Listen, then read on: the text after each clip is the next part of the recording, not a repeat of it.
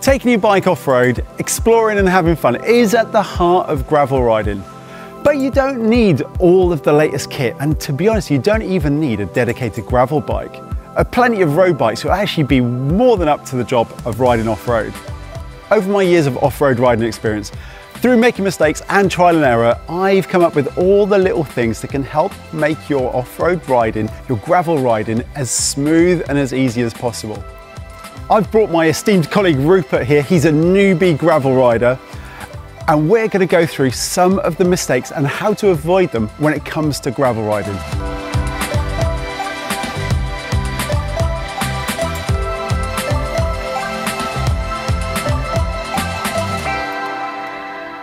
So one of the biggest mistakes people make is to do with tyre pressure. Probably the most important thing to consider when it comes to gravel riding. So what pressure should I run my tyres at then, James? Well, the big thing with tyre pressure, especially when it comes to gravel riding, is it's all a balancing act. It's a balancing act between traction, comfort and rolling resistance. A low tyre pressure will give you more traction and comfort. But too low and you run the risk of punctures and damage in your rims. I see what you mean, because if I was to ride gravel, I live in London, to get out to the trails, I'm going to have to do a pretty long slog on quite a lot of tarmac. So I need some quite high pressures in my tyres, otherwise I'm going to get really tired.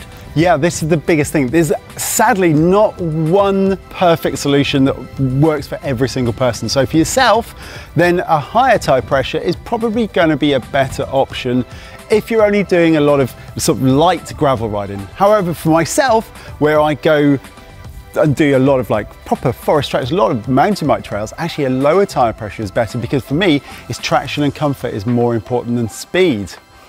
To start off with, what I would recommend is you look at the manufacturer of your tyres and then go to their website, because a lot of those websites actually have little tables where you can actually either see what tyre pressure to start off with, depending on what tyre you've got, the width, and also your weight, or they have a little drop down so you can put in all of your information and it'll give you recommended starting points. And as I said, those are starting points. And then it's a question of basically experimenting. Now, we're not talking about just as you did, like sort of letting loads of air out. We're talking about maybe checking it and change it by 1 or 2 PSI at a time, see how it feels. You're looking for that balance. As I said, it's all about balance. And the other thing to consider as well is obviously tyres are different widths, they're different volumes. As a rule of thumb, the bigger the tyre you've got, the lower the pressure you can go. But it's just one thing to consider. So if you've got a narrow tyre, then you can't really run it at too low a pressure. The next thing for us to consider is your tyre choice. Now with a road bike, it's simple. Almost every single tyre looks the same and performs the same. Whereas on a gravel bike, you can have so many different types. It becomes really, really confusing. So my tyres, they look a lot different to your tyres. Yeah, in a way, gravel bikes have more in common with mountain bikes than road bikes when it comes to tyre choice, especially the tread patterns. And there are so many different things. As you said, you've got a very smooth rolling tyre tread there, and I've got a much more aggressive, knobbly tyre here. And they're designed to do different things. And for this, my tip here is to consider where you ride your bike. Now, if you do a lot of very smooth gravel rides or just canal towpaths and so on, then a smooth rolling tyre is going to feel faster and it's going to perform really, really well on those. Whereas if, like myself, you do a lot more in proper woodland or single track or even like rocky mountains, well, a treaded tyre with more aggressive tread will give you way more traction and way more confidence when it comes to cornering. But the important thing is not to worry if you don't have the right tyre choice. It's all about considering where you're riding and basically mitigating the situation. So if you're riding properly off-road with a tyre like this, then you need to be aware that you might have bits where it's going to be slippery and lose traction. So either just take a bit more caution or just even lower the tyre pressure to get a bit more traction.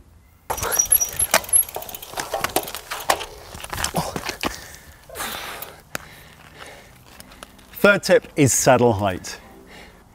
I think mine might have been a little bit high. So in general, it's probably good to keep your saddle at around about the same height as you would your road bike, just from a pedaling efficiency point of view.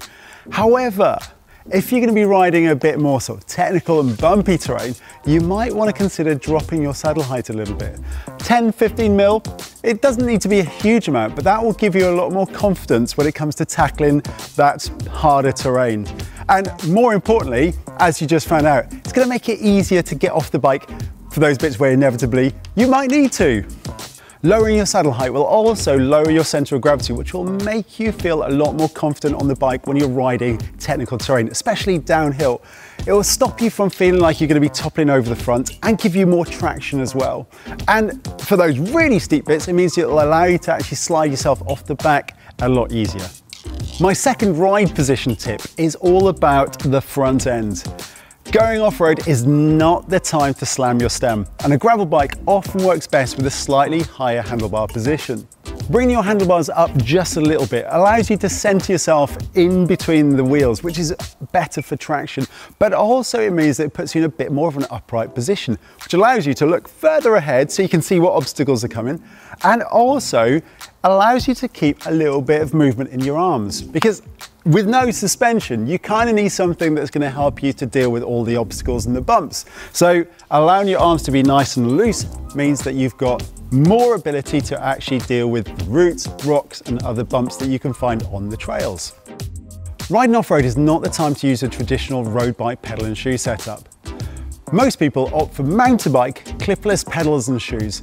This is preferable because there's going to be times when you're going to need to get off your bike and push when you're off-road.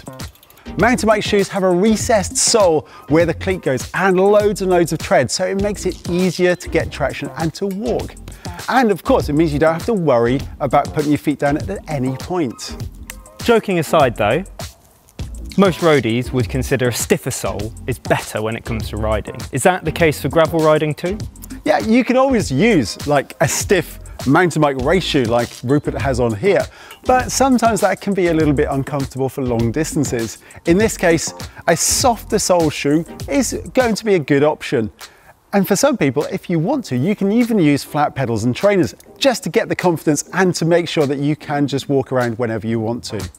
My next tip is to do with water bottles. Well, really water bottle cages, and how important it is to choose good bottle cages. Or to have any at all, probably. It's really important that you've got good cages on a gravel bike, because when you're riding off-road, not only do you find yourself drinking a lot more, but you find yourself bouncing around a lot more. And there's nothing worse than making it down a really cool section of trail, look down and your bottle is missing. Not only are you littering, but it means then you're pretty screwed for the rest of the ride when it comes to your hydration. So it's important that you choose bottle cages that hold your bottles really securely. And if you want to test it, make sure you test your bottle cages with full bottles, because there's a difference in terms of the weight. And if you choose different size bottles, put the bigger bottle on the vertical, because it means it's going to have less chance of bouncing out. My next tip is actually taking a cue from the Scouts, and it's be prepared, or in this case, carrying spares and tools. Compared to riding a road bike, riding a gravel bike gives so many more opportunities for a mechanical. Punches are the obvious thing, because you're riding in places where there's lots of obstacles and dirt and debris, but all of that bouncing and rattling can shake apart your bike like nothing else. Bolts can come loose, you can snap chains and even snap spokes quite easily when you're on rides like this. So it's important that you carry enough spares and tools, and also know how to use them to be able to safely carry on your ride. So what should I have on me right now for this gravel ride? Well, the very basics you should have would be an inner tube, a pump, and obviously a multi-tool that has a chain tool on it. Now, the great thing with gravel bikes is it's cool to have a bag, or cool to have somewhere to store these things. So it's really easy to keep these things on your bike. So in mine, in this one here, I've got a little spare inner tube. Now, obviously this is probably going to be a bit small for these, so I've got another inner tube here. I've then got a CO2, so a little inflator, and then I've got this really cool little device here, and that's got my multi-tool with a chain tool on it. But if you don't have that and you're just riding in normal kit like this, then obviously you can carry things, you can carry your pump. Two other really important things to carry that people really do forget all the time is to carry a couple of zip ties and some tape. Now, the great thing is zip ties can be used to fix almost anything that falls off your bike. So they're kind of really good to have with you. And tape, well, yeah, a bit of electrical tape can help if you get a tear in your tire or any other jobs as well. I carry my tape on my pump. Yeah, and then zip ties are in here as well. Or you can keep them inside your handlebars. You know, I once, and I kid you not, I once zip tied my chainring back onto my bike after all of the chainring bolts fell out 25 kilometers from home. So there's two things to learn from that. Number one, zip ties can do anything. Number two, never get Rupert to fix your bike. Well, I hope these tips will go some way towards helping you get the most enjoyment out of your gravel riding. But if you do have any questions, then do leave them in the comments section below, and James will do his best to answer them. I'm probably not best suited for that. But if you have any tips as well, leave them there too. Now, don't forget to like and subscribe to the Cycling Weekly YouTube channel. It does really help us, and we'll be back soon with some more great content. Here come some boys. One boy. Here comes some he's boy. clipped in on both. That's what all the mountain bikers do. Is it? Yeah, that's what I see the shredders doing. Oh, is it? Okay, Yeah. I'm not a shredder. Between the two wheels. Yeah, that's right, yeah. It does, yeah. It does. Oh man, I nailed it.